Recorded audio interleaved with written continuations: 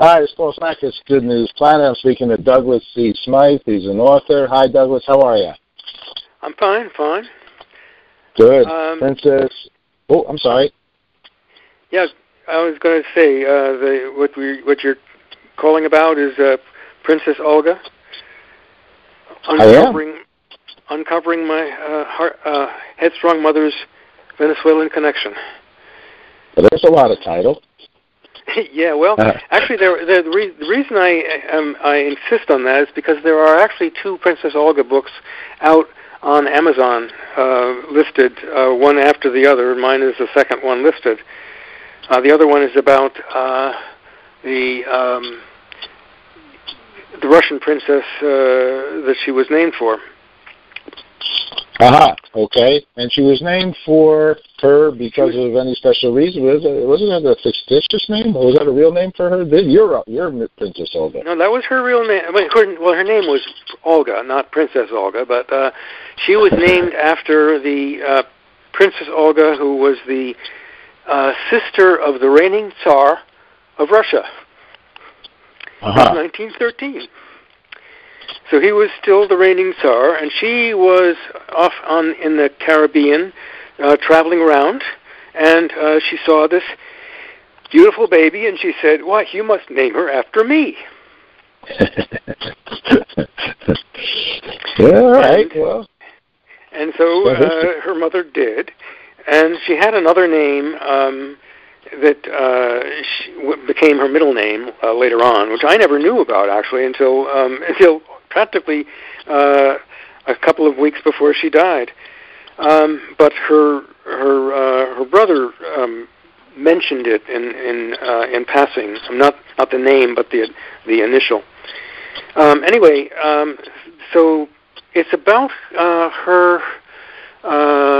It's a story that starts out on her 97th birthday, and she's sort of interrupted in her sort of dream world or dream memory, and what she's remembering is her life in Trinidad, where she grew up, because her mother had taken her and her brother, and then her younger brother was born there, because she had told her husband, "I will not raise my children in the jungle," because he was going to be stationed in the Amazon, overseeing the gold mining going on there for the regime, for the dictatorship. Mm-hmm. Mm-hmm. And so that's how they encountered Princess Olga. And it really, I think it had an effect on my mother, because she sort of always thought of herself as the princess herself. Anyway. Mm-hmm. So this then is the word headstrong. Headstrong, yes, exactly, yes. And then I had a real reason for writing the story, which I checked with her occasionally, because I knew that she was sort of dreaming back, and I would ask her if she was dreaming about Trinidad. Oh, maybe. She would be very coy about it. But then when I told her what I had written, she said, "Well, that sounds right." So anyway, what the story was about was a kind of a family mystery. Her mother had a very large, beautiful house on one of the best residential streets in Port of Spain, in Trinidad. It was right across from the savannah, which was a very upscale area, and was like an open area that people traveled around in their carriages and showed themselves off, that kind of thing. And she also had another house that she had bought. She bought both of them. She owned them outright. And she had a shitload of servants. I mean, she had servants for each of her 3 children. She had a cook. She had a gardener. She had yard boys. She had a butler. He actually sort of volunteered to become the butler, and so he was sort of promoted to that. And that's as far as I know, but there probably were others as well, like laundry women and so on. So she was living quite well. They were all living quite well. My mother was going to a French medium school in pretty close to the house. And then suddenly they left, and they left all that property. And it was left, completely unsettled. My uncle went back there 40 years later and was able to get a legal settlement in which probably the owners, then owners, paid about $5,000 or $6,000 to get to clear their title, and that was it. So obviously there was some reason why they left so suddenly. And when I asked my uncle why, he said, "Oh, well, your mother was just so brilliant. We had to go get her better schools," and that made no sense at all. And then I thought about that, and then I realized that not only was my mother's father working for the regime, his younger brother was the consul general of Trinidad for the Venezuelan regime, and most of his other brothers, were also working for the regime. And when I looked a little bit more about who they were working for, they were working for the guy who was basically in charge of security.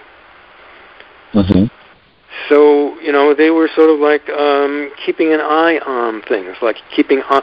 First of all, my grandfather courted my mother on the island of Coche when he was the administrator of the salt works there, which is a state monopoly that they used to instead of taxes.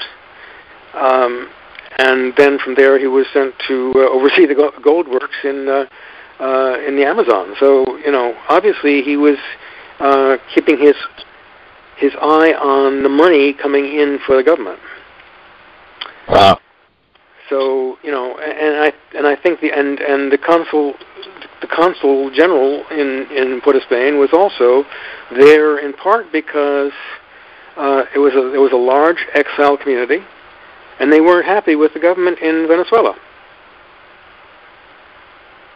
So that made me start to think, well, maybe this was one of the reasons why they left so suddenly. So that's basically how the story starts. And when I tried it out on my mother, she said, well, that sounds right.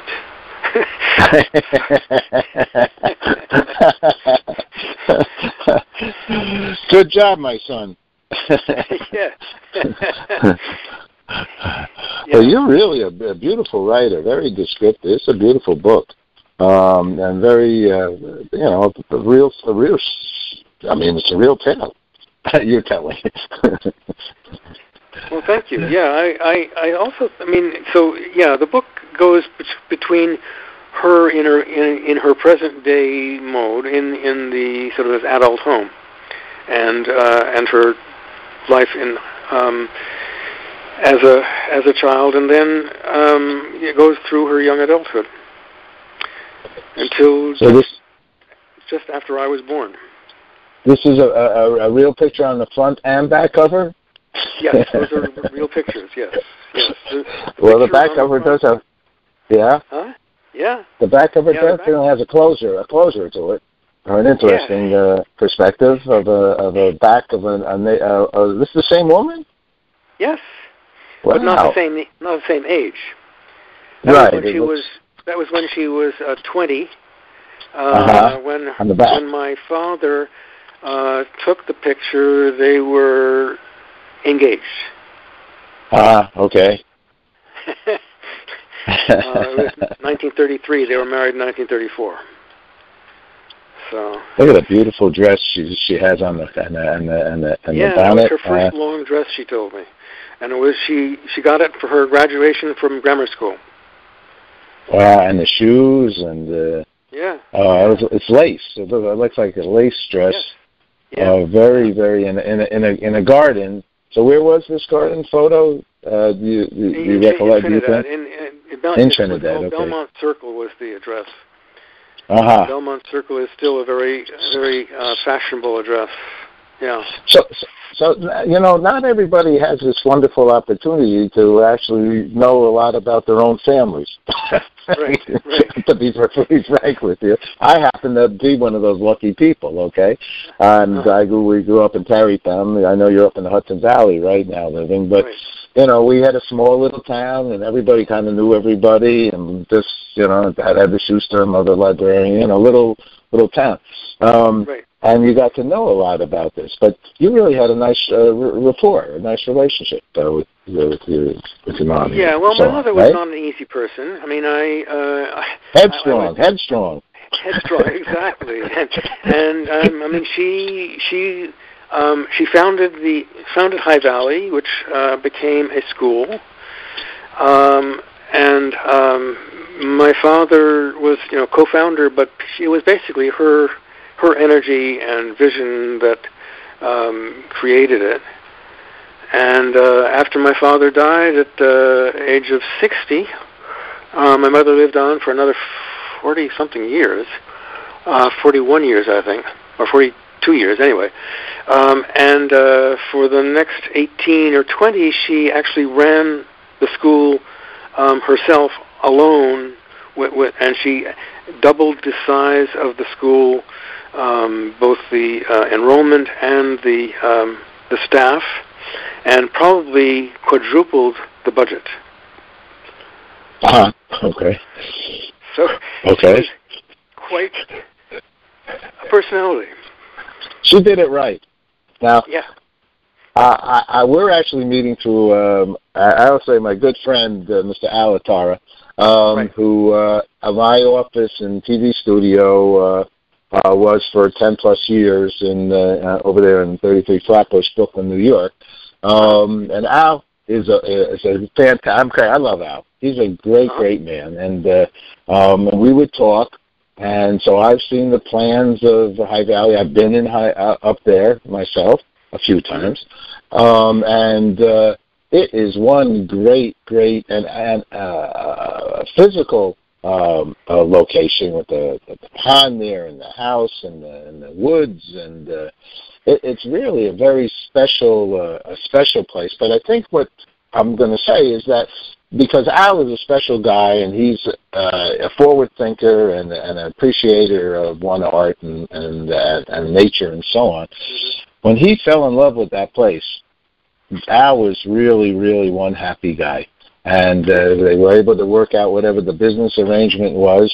And he wants to do so many things there because he's sort of a little headstrong. No, he's a strong personality that gets things done. What do you think? You got to have a little bit of strength in your character to make something happen. What do you think, Ed? Oh yeah, I think so. Yeah, and I'd say that there are certain similarities between Al and my mother, and that probably took someone like that to take over High Valley from her. Yeah, definitely. Interesting. It's interesting. Yeah. They're doers. They make things happen. Yep, they do. But in a good, great, kind, loving way. Now, with an educational interest and to further, mankind. I'm going to say. I'm going to put it that way. Yeah. Yeah. Basically, High Valley School, which she started with my father as what they called a boarding adjunct to the Poughkeepsie Day School, and then it became independent about 10 years later. It was like special ed before special ed was known as a system at all. Basically, she was making it up, and she pretty much succeeded in doing that.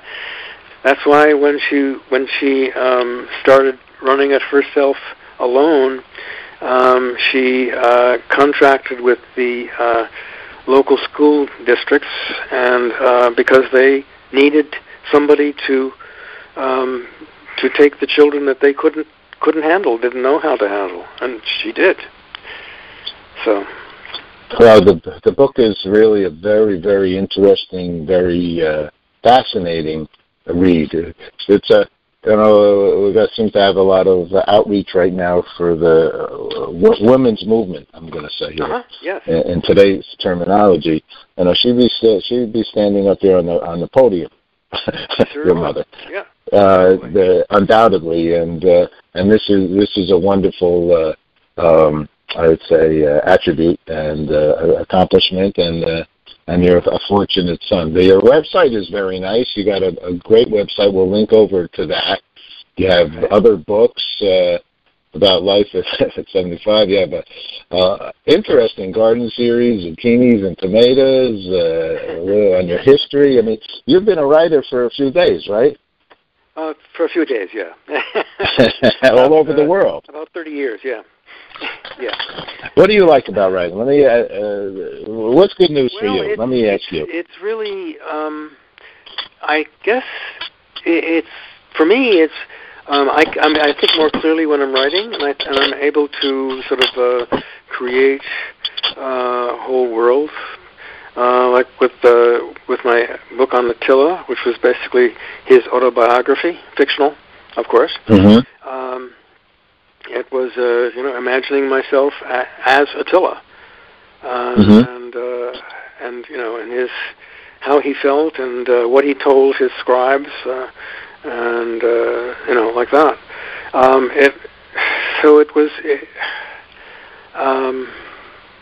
It's just it can be very all-encompassing. At the moment, I don't have any book on that I'm working on.